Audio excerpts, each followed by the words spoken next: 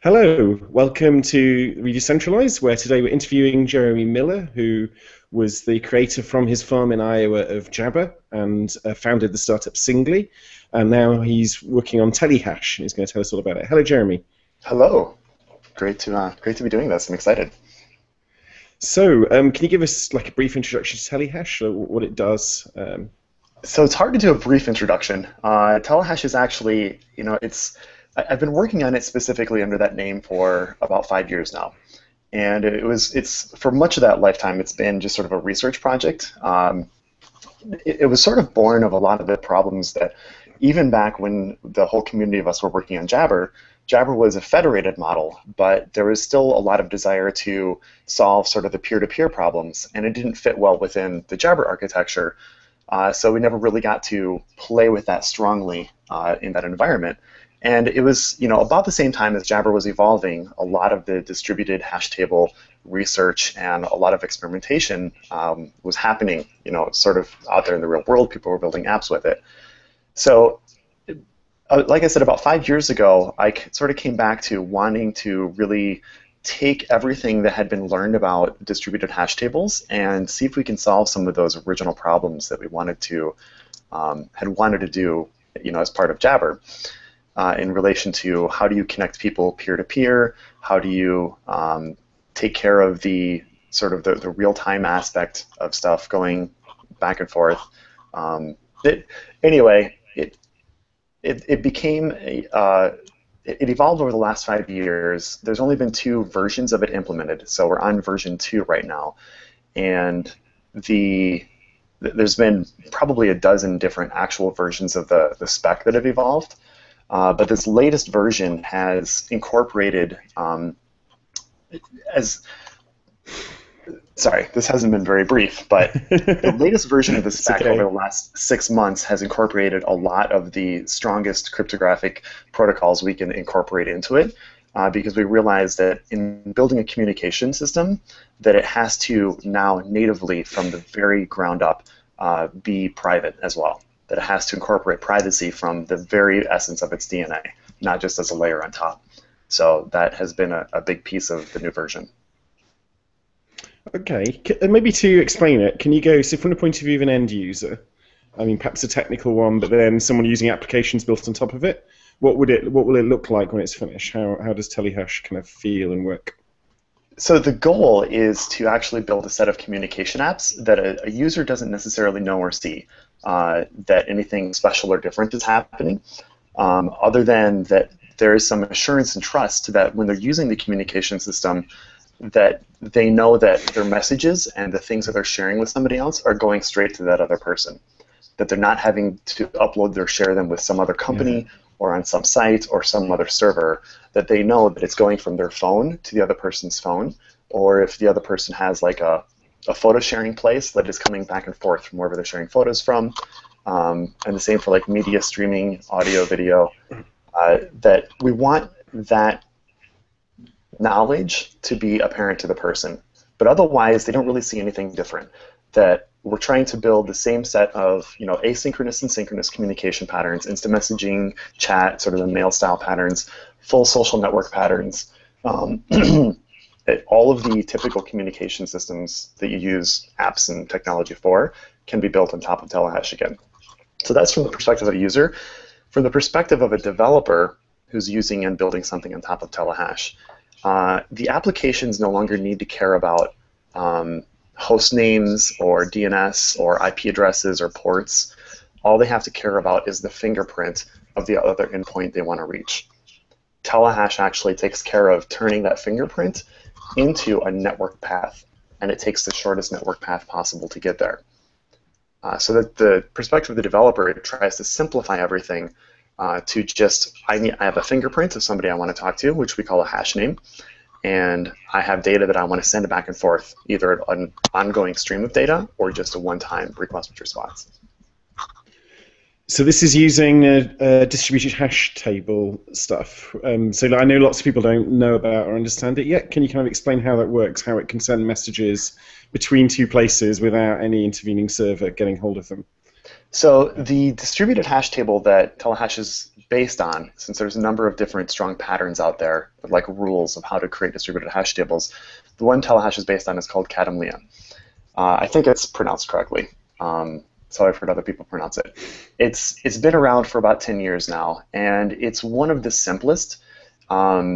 Its original design was sort of as a key value store, but TeleHash doesn't use it that way. It only uses it to resolve other endpoints that I want to connect from one place to another, and the distributed hash table will help coordinate and find that other endpoint. And to explain how it works is actually there's no special math. All it is an exclusive OR. So I have my identity, which is a SHA-256 hash, and I have the identity of somebody that I want to reach, which is their SHA-256 hash. I can find the distance between me and them by just doing an XOR of all of the bits. And usually, the first couple bits are, different, so the distance is very far. Whereas So that's a distance in a kind of hash table space rather than any physical distance. Yep. And like any hash table, you have to have seeds. So when I first turn on, I have to go connect to somebody else in the distributed hash table. And how I find or how I resolve somebody else is I go to whoever I know that is closest to the one that I'm seeking. So I have a list of people I'm connected to. I sort them based on their distance from the hash name I'm trying to reach.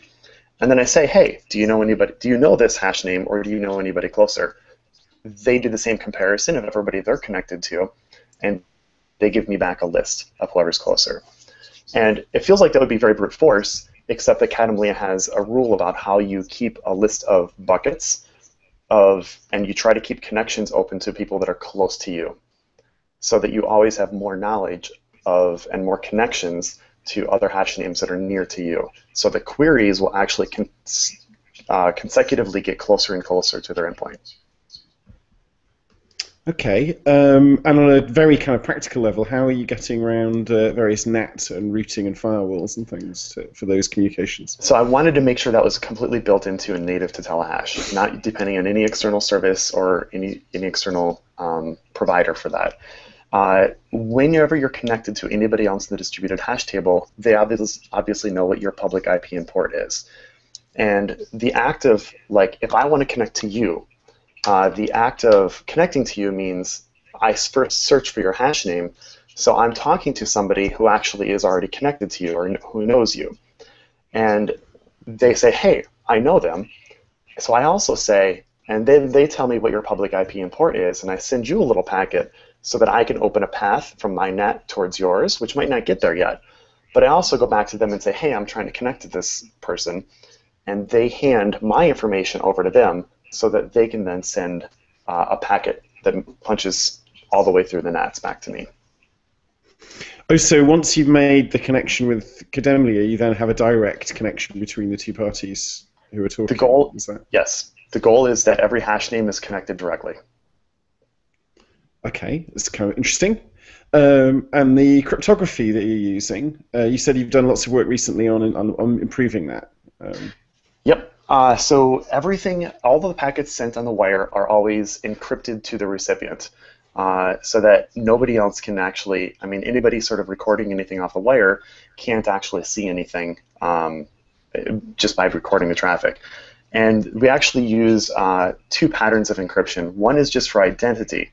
So we're using RSA to identify what the hash name is, a fingerprint of your RSA key, so the other side can sort of assert and say, yes, I am this person, and they can sign the request to guarantee who they are, and that you can encrypt a secret so that only they can decrypt. That's actually not used for the content that's sent back and forth.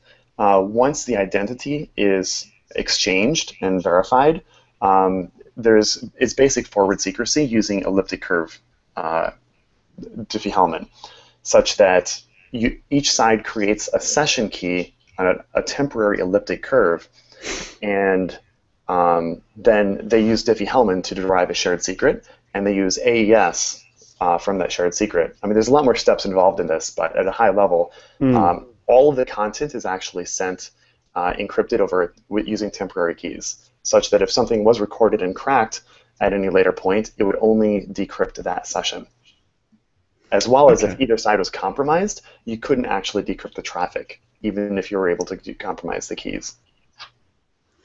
And something that people always worry about with this is the metadata analysis, just learning things from the fact that people are even talking to each other at all. Does any of this kind of distributed hashing stuff help with that? Or? It helps in that because of the function of Kademlia and a distributed hash table itself, that you have many, many hash names that you're connected to and talking with all the time because you're exchanging queries and basically status updates. So it's not intentional, like to try and create, fake traffic patterns, but just the nature of using the distributed hash table does create a lot of, sort of random network traffic back and forth. But the real goal of TeleHash here isn't to try and create an anonymous network. It's to preserve, it's to create a network that people can use to communicate with the people they know.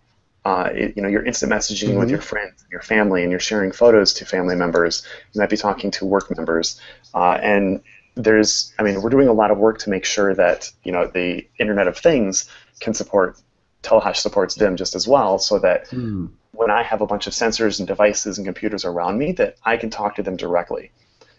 So it isn't about anonymizing traffic. It's actually almost the inverse. It's about creating a trusted path to the people that you know.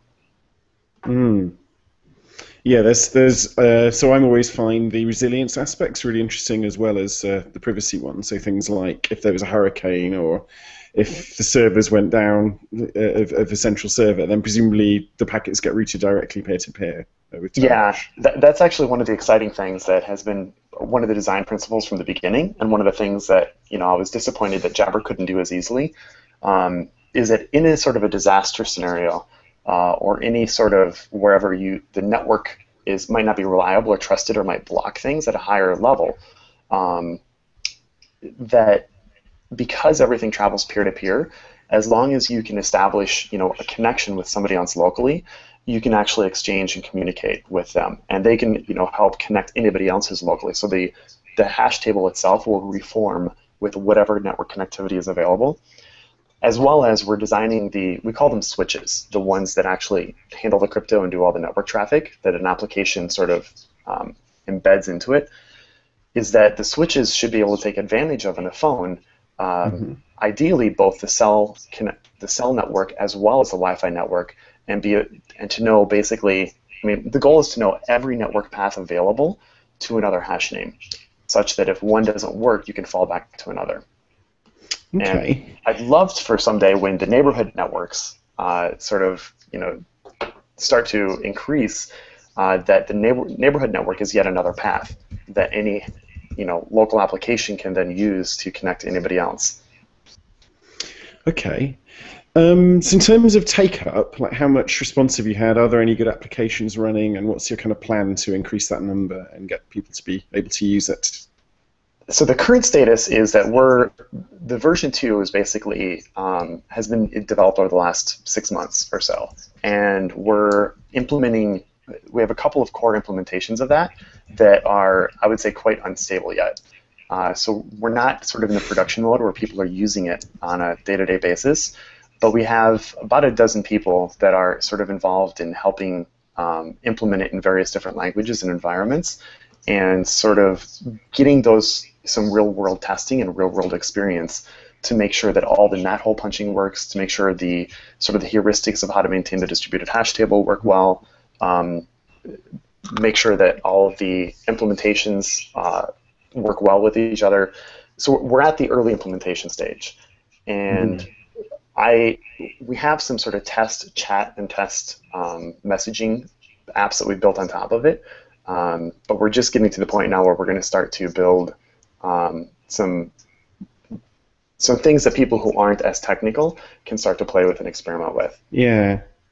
So particularly since Jabber is used by millions, hundreds of millions of people actually, potentially. And are there any lessons you've learned from that as to how you can get adoption of a new system like this in a way that's usable for everyone? Well, I think the biggest lesson is to take your time and don't try and rush it. Like do things well. adoption comes through having done it well, like having provided and created something that isn't just temporary, that actually has a lot of infrastructure and support and community behind it. So we're trying to do that, and this is going to be a many-year project. It already has been many years, but getting this sort of to scale is going to take many more years. So it's not about trying to get some app that has hundreds of millions of users on it. It's about creating some really open infrastructure and a lot of implementations of it, such that it can become embedded in lots of other places. So it's kind of the opposite of the startup that just sits parasitically on top of something. It's like a whole new thing, like the web that provides resources and infrastructure and capability to people. Yeah, and I think a lot of what all of us that are working on it are trying to do is just demonstrate that this is possible. Even if somebody looks at TeleHash and says, "Oh, this is great," I can build something on top of it, and they're just inspired by it. They don't actually use TeleHash. They're just like, okay, I can actually do a distributed app and use these different technologies. That's great. Like, we're trying to demonstrate that it's possible to actually build all these communication networks that obey privacy, obey the intention of the user using it, and have all of the same features, if not more, than the existing apps that are centralized. Fantastic. Thank you very much. Is there anything else you want to say, particularly anything that people watching can do or help contribute? So what would be wonderful is people who are interested in this, that are sort of in the developer low-level system side, getting the core implementations working well. It would be great to have anybody who's interested in this kind of stuff and who likes to dabble with crypto and network sockets and low-level system things. Hit telehash.org, hit me up. I'm pretty easy to track down on the internet. Okay, great. Thank you, Jeremy. That's fantastic. And good luck with it. I hope you succeed in building it. Yeah, I hope all of us who are working in distributed technology, I think are going to make a difference in the long run here. So I'm excited to be just part of that larger community. Definitely.